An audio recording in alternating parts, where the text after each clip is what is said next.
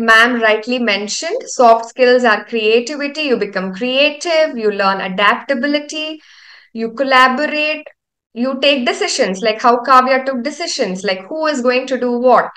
Okay? And then your emotional quotient in deciding what needs to be done when also is enhanced. You learn problem solving, and when you're talking to each other, what happens? Your communication skills improve. Okay? So you become creative, you learn to work in cooperation, so you learn to communicate, to learn to accept others' opinion. I want you all to make a note of these 3 points quickly. So this is how it impacts when you work in a team. Just make a note: creative, communicate, adaptability. That's enough. Okay, I will be sharing this as a PDF document for you. Let us proceed. Now, what is collaboration? So now all this while we spoke about teamwork, how we work with each other together on a common goal. It's all fine. What is collaboration? There's a subtle difference in collaboration. Okay, let's look at what it is. See, collaboration is a process involved where two or more individuals with different perspectives, okay, or different expertise or perspectives come together to work on a common goal. So I'll explain what this exactly means through an example. Okay, then we'll again come back to the definition. Okay.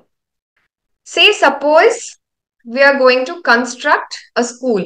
Okay, a new school has to be constructed. Who are all the people that will be involved in construction? Can anybody answer me? Take a wild guess.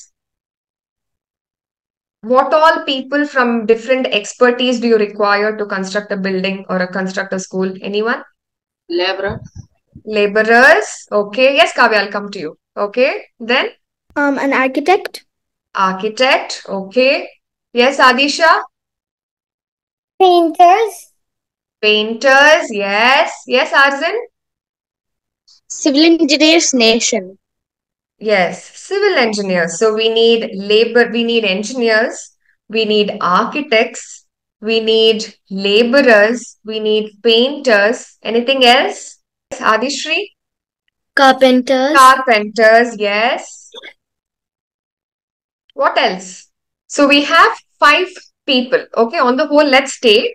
We have civil engineers, we have architects, we have laborers, we have painters, we have carpenters. Okay.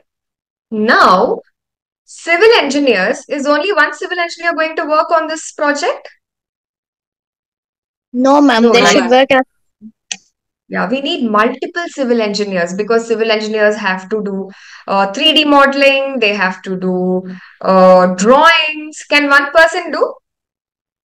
No, right? It's a very big project. Okay. So what happens? You have a bunch of engineers who sit together, who work as a team, and their goal is to produce drawings. Okay. Without drawings, can they construct the building? No, no. So what happens? Civil engineers work in a team on a common goal, which is to make drawings. So that's one team. That is team number 1. Okay. Now we have team 2. What is team 2 for me? Architects. Yeah. So architects will tell me about how to beautify the building. For example, all these colors, paintings, the shapes of the windows. So all the architects, that is team 2 for me. They work together to give me colors of paintings, for example. Okay. What is team 3 for me, Smarties? Anyone? Engineers are done. Architects are done. What is team 3? painters. Painters. So can one painter paint the entire building? No, ma'am. No, right? So we have a bunch of painters who work as a team to paint the entire building. So that is team 3. Okay. Now what is team 4? Laborers. Laborers. So laborers are going to construct the building, again forming a team. So their end goal is to construct. So that's team 4. And team 5, we have carpenters. Carpenter. Okay, a bunch of carpenters are going to work as a team to provide all the necessary seating arrangements for all the students. So how many teams do we have? 5. 5 teams. Okay, 5 different teams. Okay, so 5 different teams of different expertise. Okay, now a civil engineer is not going to be an architect. An architect is an architect, a laborer is a laborer, a painter is a painter, a carpenter is a carpenter. So they are all of different expertise. What are they? Different Expertise. expertise. So all these 5 different teams of different expertise come together collaboratively. Okay, they're going to collaborate. Understanding? Smarties, are you getting my point? Yes, ma'am. Yes. So different, they're all different people from different backgrounds. They collaborate together, all the 5 teams. But again, they're working on the common goal. What's the common goal, Adisha? They're all just working on a plan to make a new school.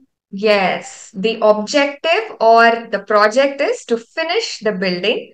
But all these 5 teams are going to work in their own fields, but collaboratively they'll work to bring out the school. Yes, give me a thumbs up if you have understood what is collaboration. Let me give you another example. sharEvery Global Foundation is an organization. Okay, started by whom? Ram Babu sir. Can Ram Babu sir alone do everything? No. No, right? No, right? So, as an organization, now we have Rohit who works on posters. You get posters, right? Every day?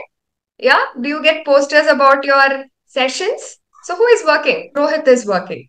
Now we have Veronica who's conducting the session, right? She's hosting the session for us, Zoom session. So Veronica's work is to host the session. Rohit's work is to create what? Posters, yes.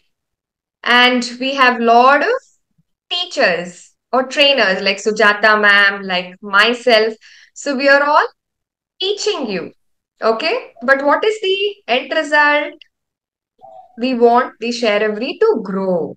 So, sharEvery Global Foundation, a lot of speakers from all across the world with their expertise, they come collaboratively work with the organization to make it a grand success. So, that's collaboration for you. So, collaboration is what? It's a process where 2 or more individuals, for example, we had laborers, we had engineers, we had architects, or different expertise, right? Can you expect a laborer to become an architect? No. Okay, they're all they're coming from different expertise. They are unique in their own way. Okay, so they come with their different expertise and perspectives. They collaboratively work as a team to work on a common goal, which is a school building. Got the difference?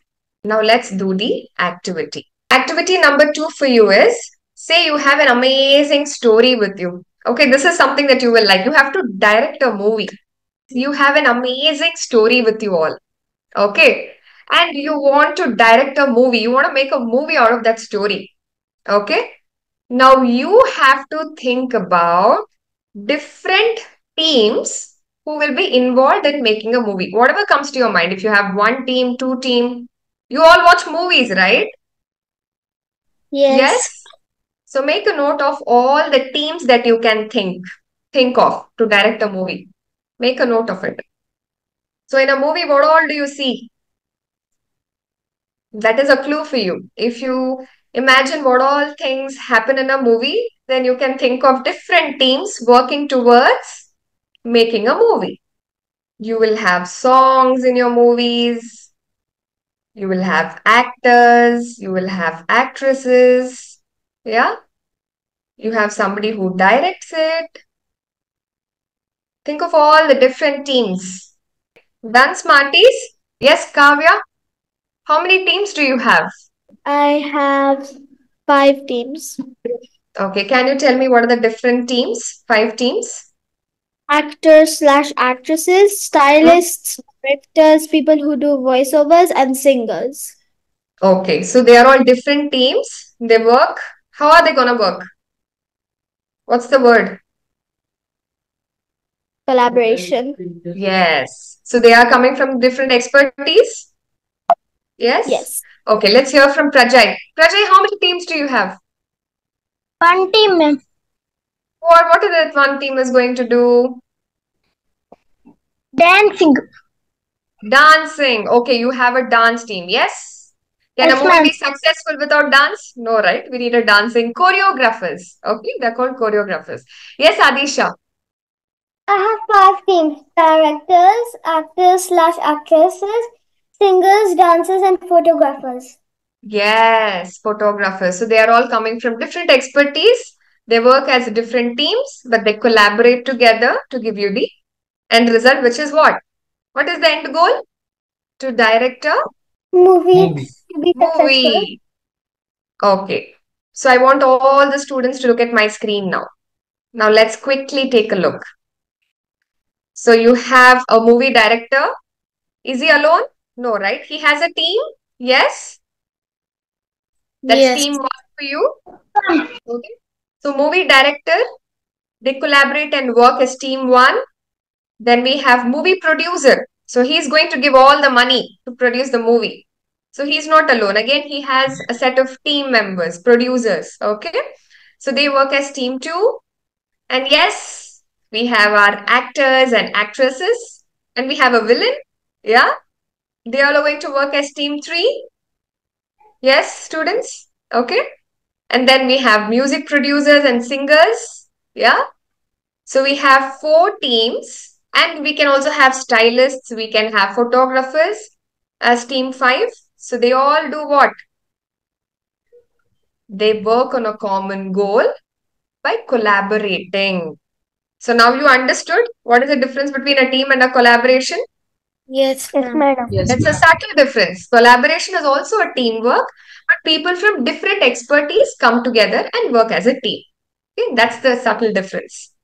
Okay, so collaboration is people from different expertise come together to solve or create something new, and teamwork focuses on collective effort and shared responsibilities. Okay, so they're sharing the responsibilities like how you did in your science project. You shared your responsibilities, right? Yes. So Kavya had 3 members in her team. So what she did, she divided the responsibilities. So that's teamwork and collaboration for you.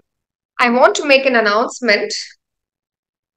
First of all, we have come to the end of the session. Now, from next class onwards, we will be starting at sharp 8 o'clock. Okay. So I request all students to be on time. Today, I'll be taking 10 minutes extra because we started a little late considering today is the first class. From next class onwards, dot 8 we begin and dot 9 we close. Okay. That's my first thing. Now, second instruction for you is every class, every practical class, I want one student to volunteer to speak for 5 minutes, 3 to 5 minutes on any topic that you like. Okay. It can be your science, animals, plants, humans. Okay. Any world leaders, biographies, autobiographies, choice is yours. But you have to speak for, yes, Adishri?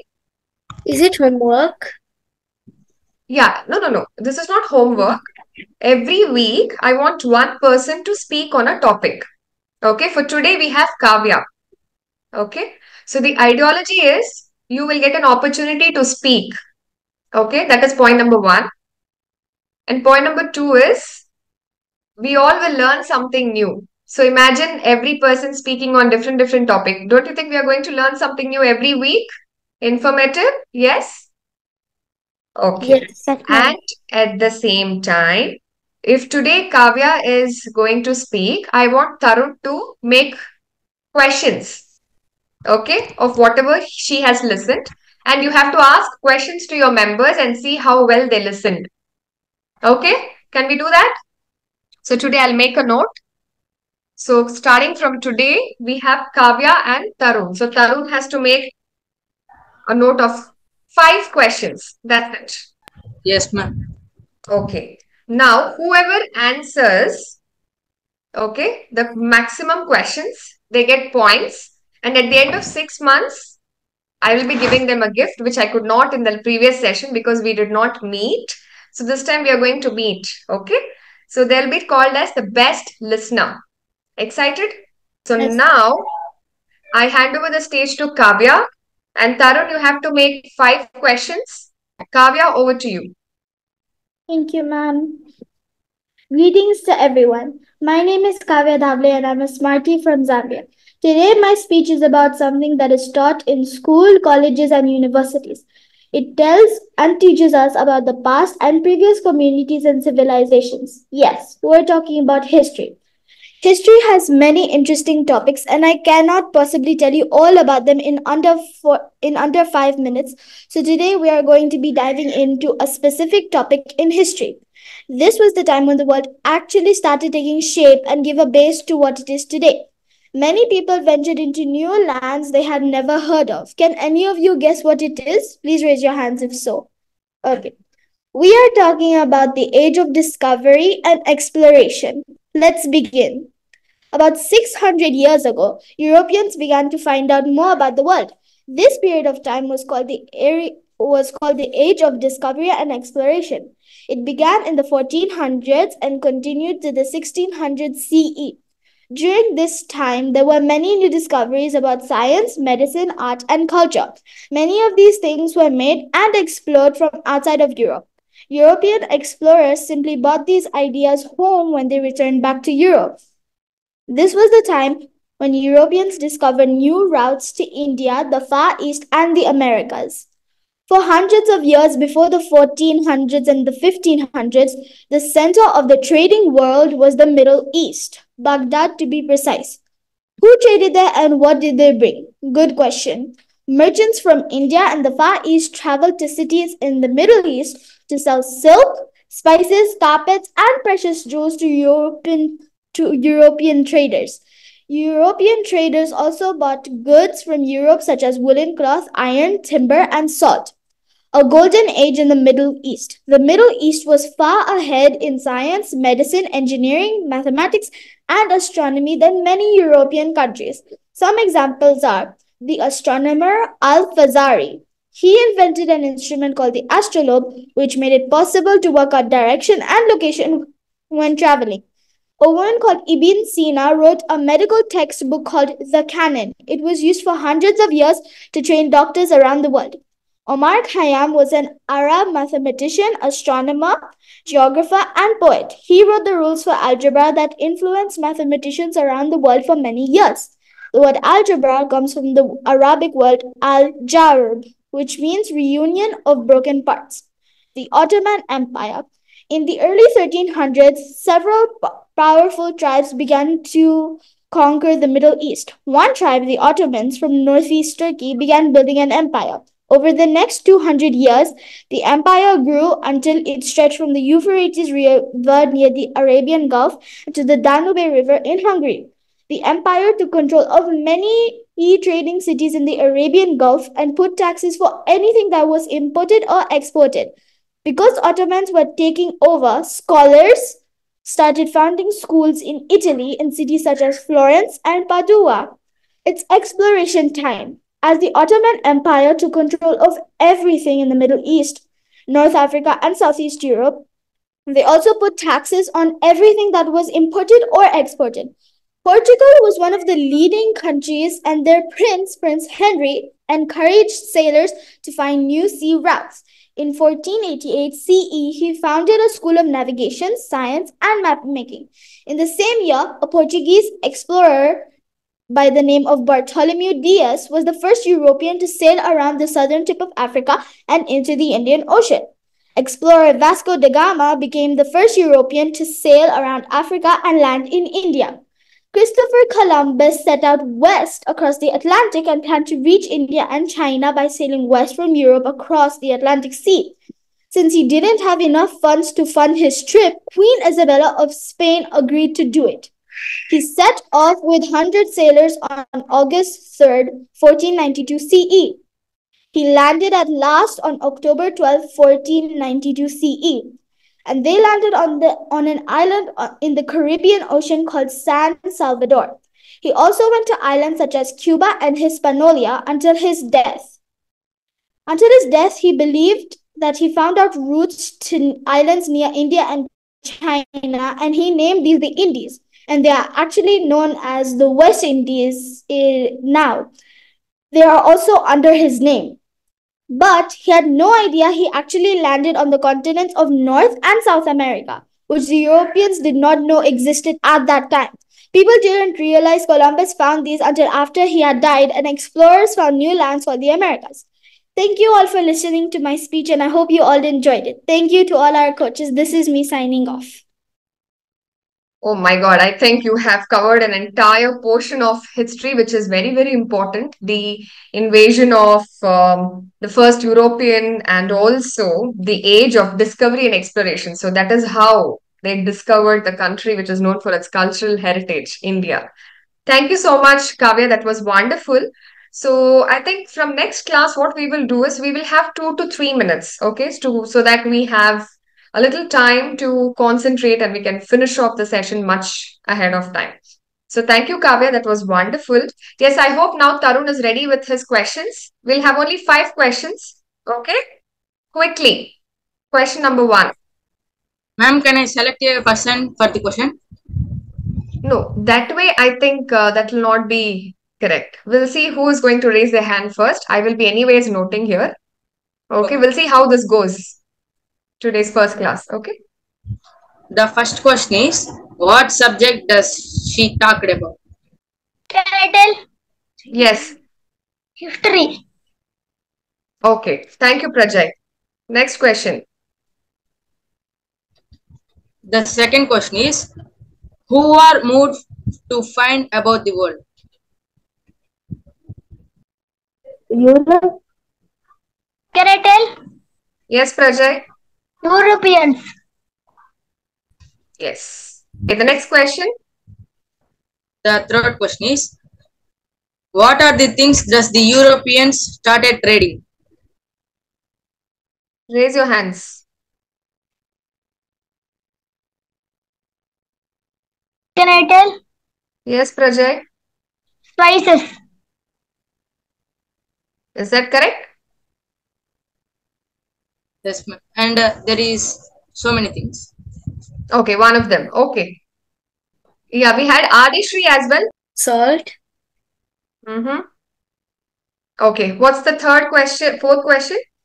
Who is the first person sailed the things to Africa? Yes, Arvind. Vasco da Gama, I think. Yes? Yes, ma'am. So we have one more question to go. Yes, ma'am. And the final question is, who Yeah. find the sea to India? Can I tell, ma'am? Yes, Prajay. Columbus. You have to validate, Tarun. Yes or no? Yes, ma'am. It's correct. Okay. So for today's session, it's Prajay who's getting maximum points. Okay. Thank you, Prajay. Wonderful listening. Okay. So thank you so much. From next class, we will try to see you have the session for 5 minutes. We'll close it under 5 minutes. Every week, Shruthi ma'am and I, both of us are going to handle y'all. We will give you month-wise categorization. What are the topics? How are we going to go about with it? If you miss, connect is lost. Because every session is connected to each other. If you feel that, you miss one session and you get back to the next one, there is something very important, you lose out in between. So give your best these 6 months. Try to be full with your attendance. Maintain a notebook, both for the theory and for the practical. Jot down the important points as they are being discussed. Share it with your friends, share it with your family if you feel it is something very new and worthy. From my side, definitely it's a worthy expression. So I'm going to look forward to your enjoyment every moment in that 60-minute session. Look forward to that. Later, you will feel that is a very, very helpful book. It becomes a journal for your learning. Okay? So I'll see you all on Monday, sharp at 8 p.m. or 7:55 p.m. Do log in, enjoy every moment of the session. And let it be a roller coaster ride of English language learning. Thank you so much. God bless you all. Thank you so much, Sudata ma'am. I think I also stand on the same grounds of whatever points that she rightly said. It's not like you attend theory and you think that, okay, practicals I will not attend, or it's not the other way around. You attend only practicals and you miss out on theory. In case if you miss, Rambabu sir has already said that he will be uploading videos, but that doesn't mean you miss classes on a regular basis. So that is what I really want to emphasize on. And apart from that, what I understand from all the students is all of you are aspiring to become flawless and confident speakers. And that can happen only if you repeatedly do what you are asked to do, right? Excellence, then it becomes a habit. So you have to repeatedly take care of your notes, your revisions, the classes, your activities, and then nothing can stop you. Thank you.